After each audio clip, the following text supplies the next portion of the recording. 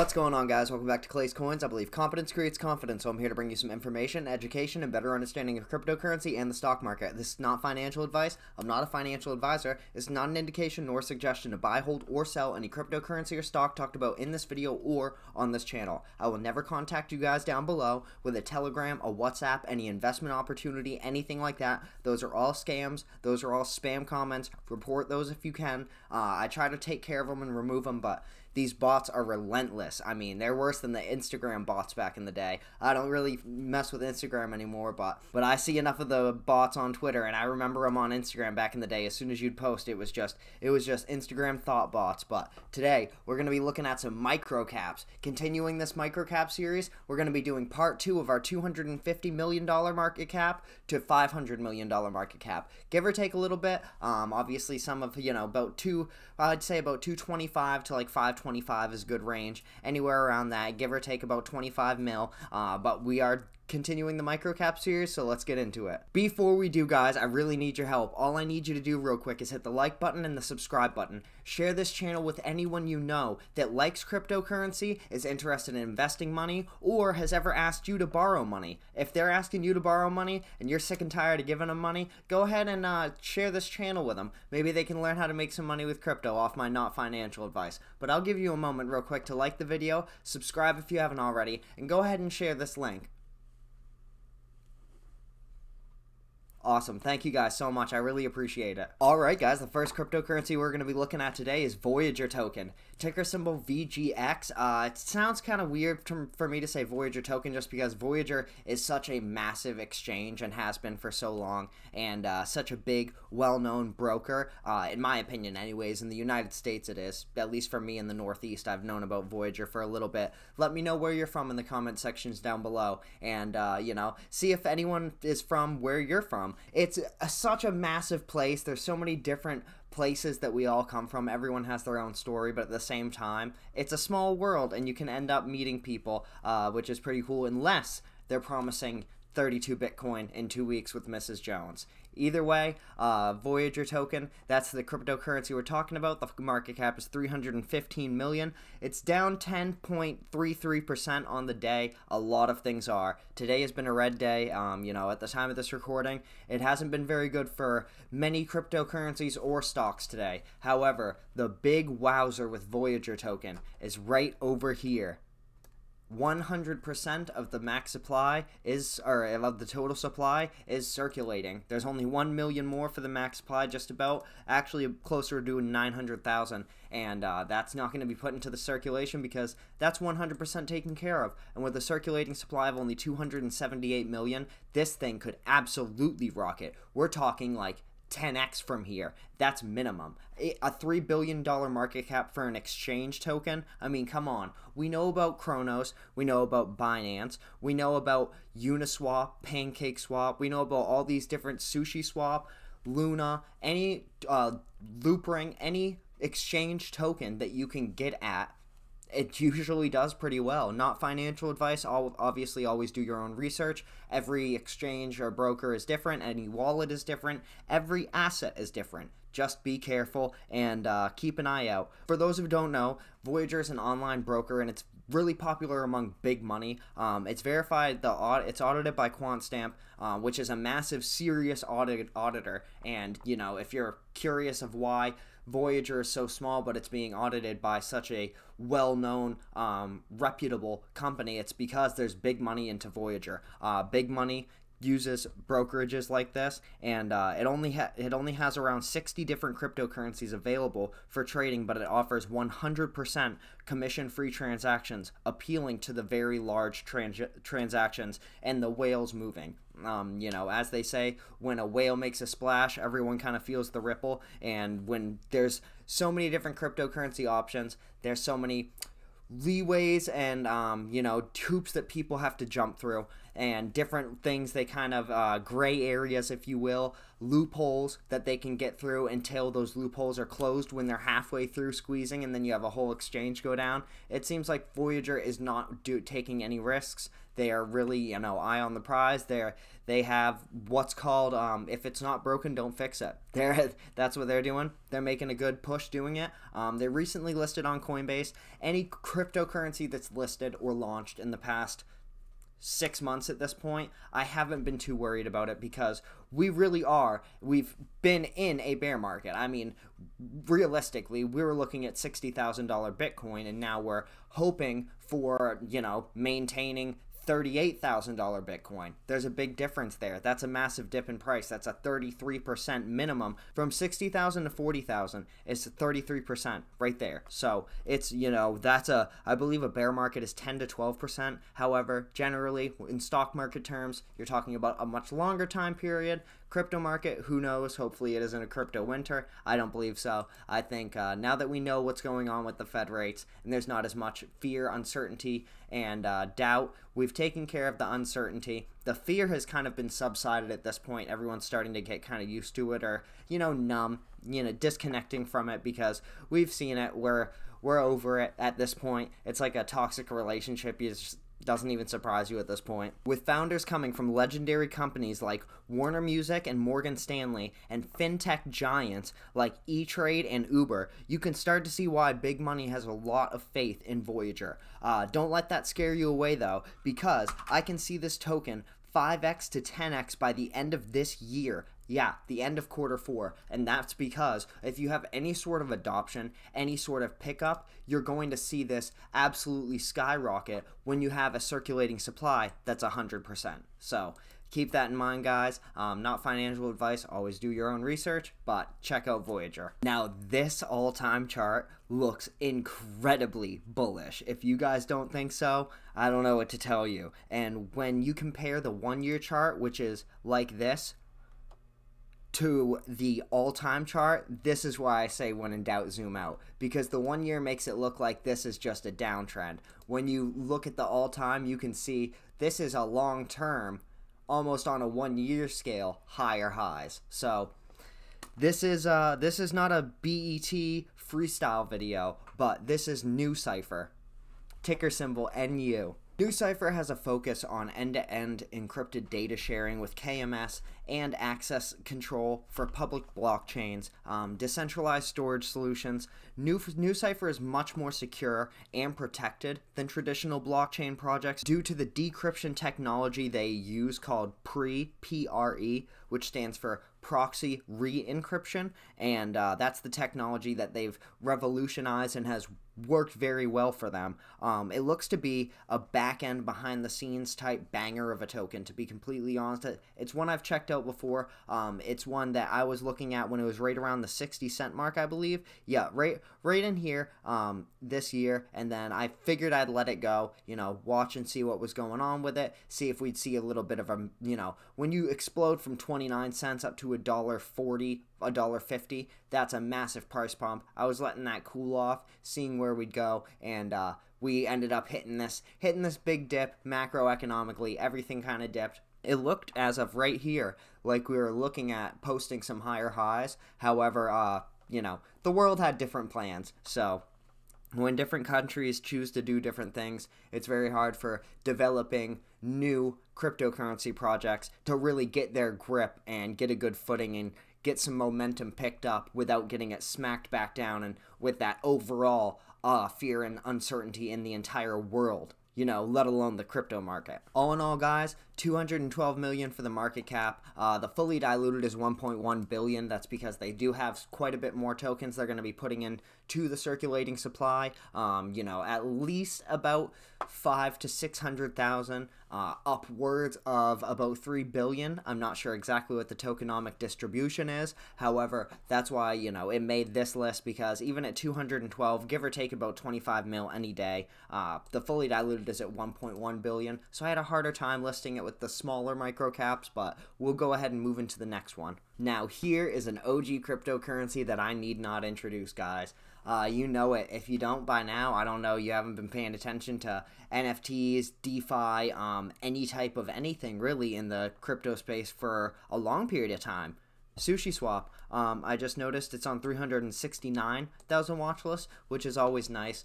You can take a look at that for yourself. SushiSwap, ticker symbol sushi, just like the food, guys. If you guys observe the 3-month chart, you'll believe this is a buy zone, and you could hope for a flip towards the $5 range, and you'd be correct. However, I remember a time not long ago when $5 was a buy zone. I mean, guys, as you can see on the yearly chart, as of last fall, you were lucky to see sushi at like $7. I mean, looking at it right in here, October, 10, 11, I mean, it traded all through here, all through the month of September and October between $9.20 and upwards of $13, and it wasn't even crazy price movement, you know what I mean? This is what I would consider crazy price movement, up and from, you know, 6.30 upwards of 14. That's crazy price movement. Before this spike right here, relative to the movement prior, I would consider that a trading channel, but once we had this big drop, you know, things cooled off, things change pace, we kind of drop through the floor and into the basement, and we're trying to find some real support down here. But SushiSwap, it hasn't gone anywhere in a long time, and I don't see it going anywhere except up. I have a lot of faith in sushi. I'm a big fan of sushi, to be completely honest, and here we are. Like many cryptocurrencies can say at this point, here we are.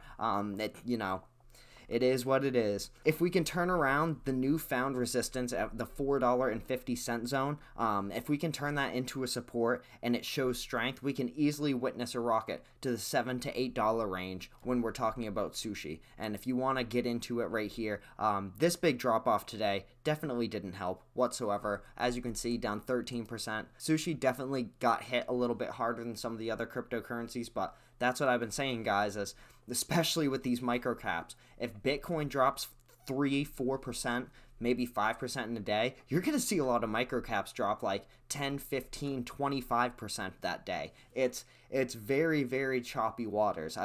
This is not beginner stuff, you know what I mean? If you guys have never even gone on chain and purchased things, I would not be playing around with microcaps. I would not be playing around with meme coins, anything like that. It's just so volatile out there. Not financial advice. Do your own research. Obviously, if you put, you know, say you put $1,000 into a random meme coin and it with 100 or 1,000 excess, good on you. Buy a Lambo, Paul Walker it, whatever you want to do. But I'm just not going to recommend that you invest 80% of your portfolio into microcaps. That's not my move, not financial advice, but I will point out before we move on to the next cryptocurrency that the circulating supply on sushi is beautiful at 127 million. The max supply is 250 million, $250 million, which is finite in comparison to a lot of them. And when you look at $3.2 billion total value locked and a market cap fully diluted of 562 million, these are all big green flag bullish indicators that once this market turns around, we can see sushi primed and ready to pop. Now, we're going to close out the video with 2 play-to-earn gaming metaverse cryptocurrencies. Starting off with one that's a little lesser known, mine's dalarnia. It actually just had its mainnet launch, so it may be a little better known, and even being down 16.46% on the day, it had a massive spike during its mainnet launch. As you can see here, at the time of this recording, it's sitting at $1.20. However, prior to the launch, we were looking at about 94 cents, and that rocketed up to about $2.13. Whenever you have a launch or anything like that, an ICO, any listing, it's going to be a big price pump. Anytime you have new eyes and new buyers on your product, more people can have access to it. Whether or not it's sustained, you're going to have that immediate reaction. And even if it's a buy the rumor, sell the news event, sometimes that happens. So it's always good, even if you're not necessarily interested in long-term holding the project, being able to pick up ICOs and IDOs and, you know, IPOs, different things like that. I don't drink, but I'd say IPAs, anything like that is going to be good for you guys, you know, as a little bit of an investment opportunity. But I have heard that it's actually a pretty fun game. Mine's a dalarnia. ticker symbol DAR. It doesn't look the best in my opinion. However, I do have a friend in real life who has played it and said it was pretty fun, and he made a little bit of money.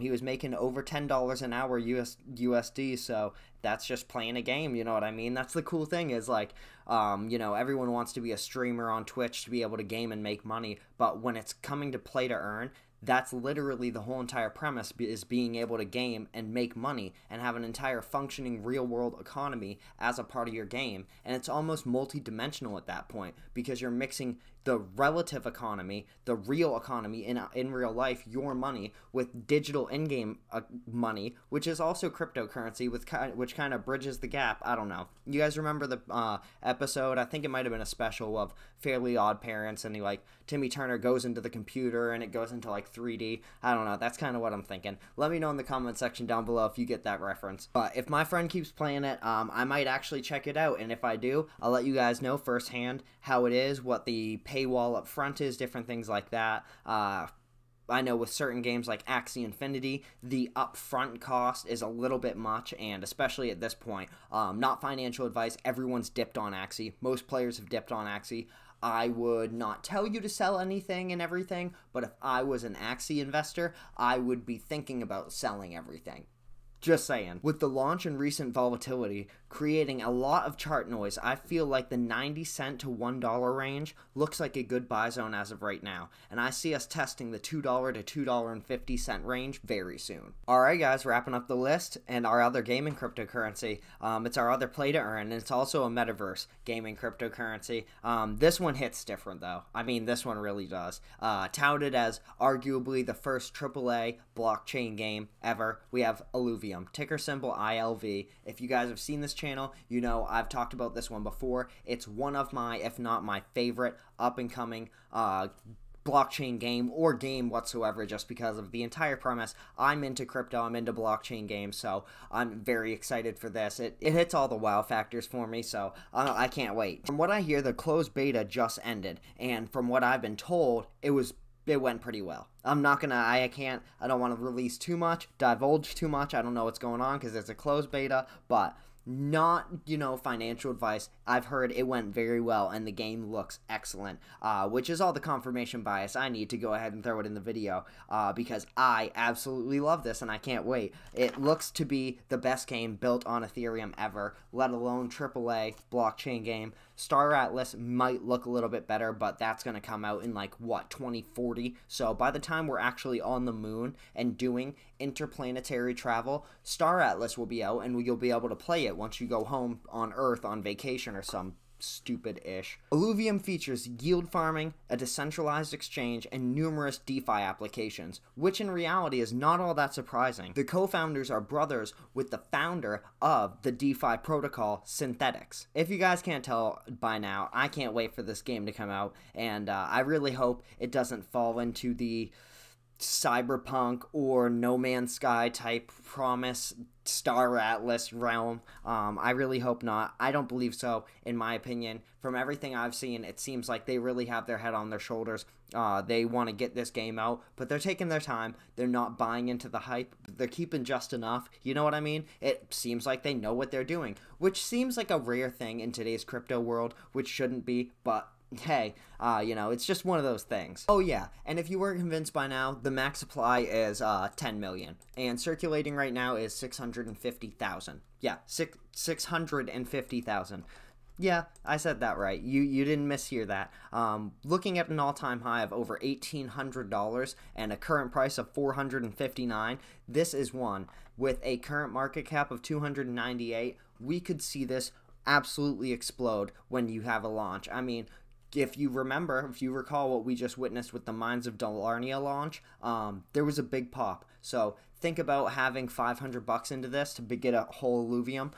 Not financial advice, but if you did, and then seeing that 10x or something like that up to $5 grand, nothing wrong with that, right? When it's all said and done, metaverse, gaming, play-to-earn cryptocurrency, and games are really going to change lives in more ways than one. It's going to give people new avenues of dedicating their time and their energy into something and feeling reward from it and being able to showcase and show off their attributes and accolades that they've earned throughout in the form of NFTs or different items, and then, you know, being able to sell that and actually getting monetary gain and changing their real lives financially for the better for the future.